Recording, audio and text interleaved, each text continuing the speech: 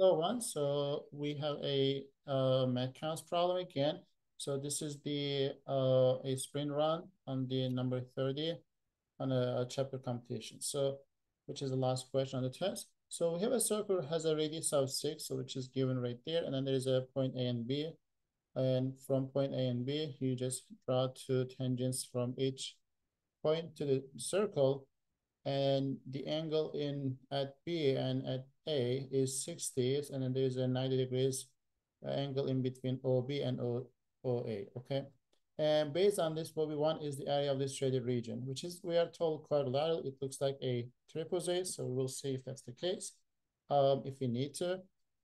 So what we are gonna do, this is a circle problem, so I would like to connect the center point to the tangent Cs, which is like F, and then I can connect with this tangent point, and then I can do the same thing with this tangent point, as well as the point C.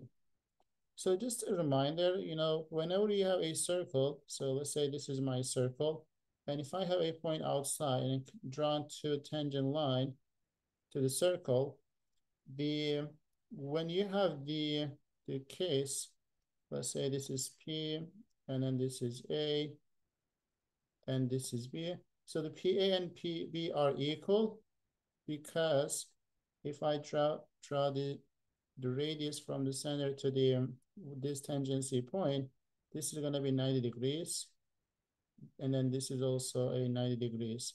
And if you don't know why that's the case, you can take a look at the proof for that. So, and then if I connect these two, the center point and the point outside of the circle, so this is R, and this is R, so which means this is same as this one. And then the OP is equal in this triangle and in this triangle, so which means the triangle on the left and on the right are identical. So we can say because hypotenuse-like theorem, because we have the hypotenuse and one leg is equal, or we can just use the Pythagorean, since we have the hypotenuse and one leg are equal, so the other side is also equal. So meaning that the triangles are congruent, but also meaning that will tell us the angles right here, which is the corresponding angles in those two congruent triangles, are equal, same as the angle right here, same as this angle. So, and for that reason, we can divide this 60 into two pieces, because that's the identical triangle like OBE and OFB. And then those are going to be 30. So I'm going to just say this angle right here is also a 60 degrees. Okay. So let's keep that in mind. So this is 60, the angle right here. And the similar reasoning, when you drop the radius from O to C, so the angle is 90 degrees. And my goal is just to find a angle measure of this. So maybe I can find the areas. So this is 60, and then this is 90. This is also 30, so which will make this guy to be 60 as well. But just look at the point O, and around this O, there is 60, and then 90, and another 60, and then there is angle right there. So let me draw this a bit bigger. So we have something like this. So this is the point O, this is F, and then this is C, and this is 6, and this is 6. This 60, and then this is 90, another 60. If you add those, that's 120 plus 90, which is going to be 210. If you subtract from 360, you will get the angle right this part. Okay, so this angle right here, which is the angle O in this triangle, is 150 degrees. Okay, so, and I do know this is 60, this is 60. If I know this angle and this angle and this angle, maybe it will be easier to find the area of those triangles and I add them together. But let's keep this in mind. This is 150 degrees. I'm gonna leave it as this, because I'm gonna divide into two pieces next time. After I just get something. So like we know that if I kind of see, this looks like half of this one, but when you try the O to D, so this was also another tangent, and this was a 30, so which means the angle right here is a 60 degrees. if this is 60, and then since we know this was a 90, which will tell this part to be 30 degrees, okay? So let me write that. So this is a 30 degrees. And similar reasoning, so OEB is a right triangle, so this is a 90 degrees, which means BOE is also 60. If this is 30, so that means this is also 30, and this is also 30 degrees. I hope that was clear. If you are not convinced, just pause and slowly kind of listen to what I said and convince yourself before move on. And we got these 30s. Now it's kind of nicer to go with. If I want to find the area of this region, I'm going to split into triangles. That's basically FOD, the area of the FOD, plus ODE. Okay, and then is EOC,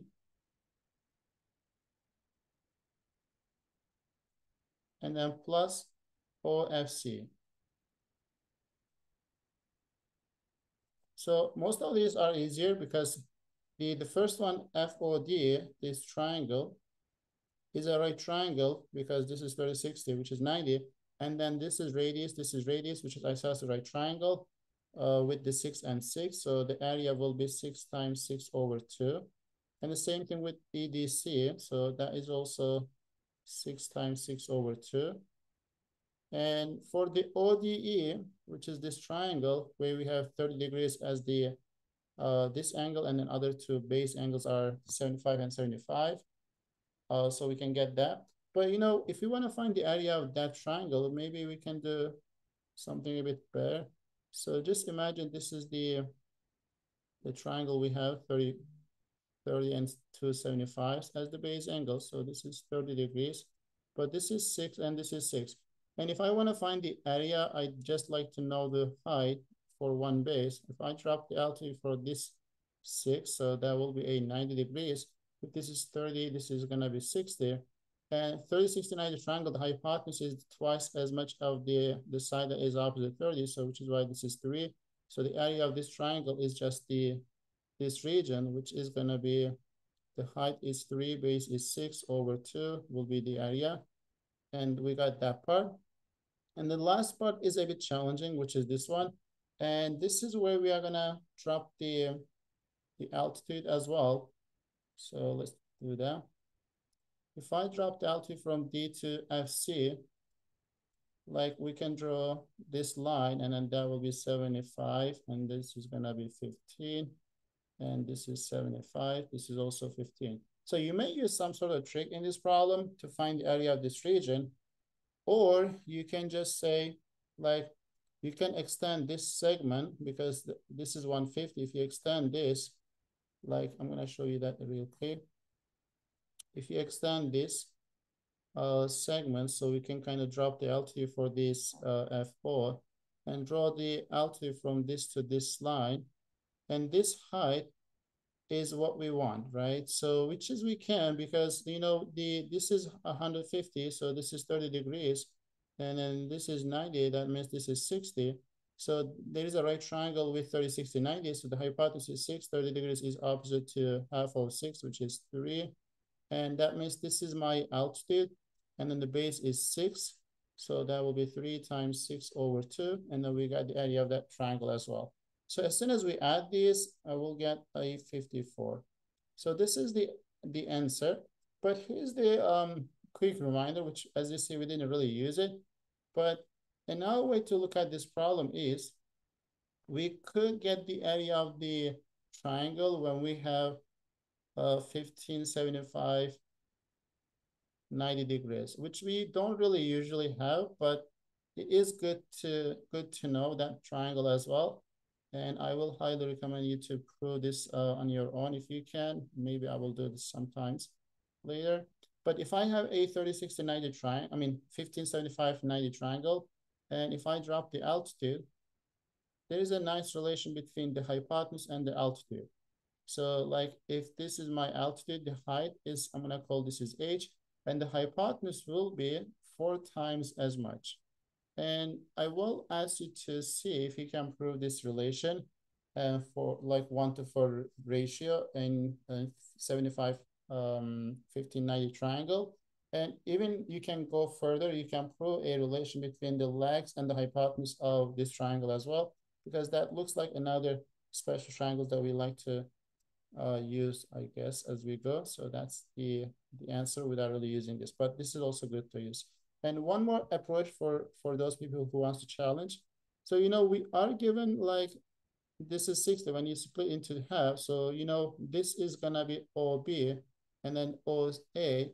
They are identical because we said this is triangle identical this one, and then this triangle is identical to this one. All four of those triangles are identical, which is why their hypotenuse is also equal, and which will make, if I connect A to B, okay, which is another kind of approach to do this problem. And if you draw this, then the ABO will be a isosceles triangle, which will give us a 45, 45. And you can say this is 15 to get 45, and then this is 15, and then you can get this angle and stuff like that. So you can go from there and then just do another approach. But I think this is good for this problem. I hope that was clear. I'll see you in the next video.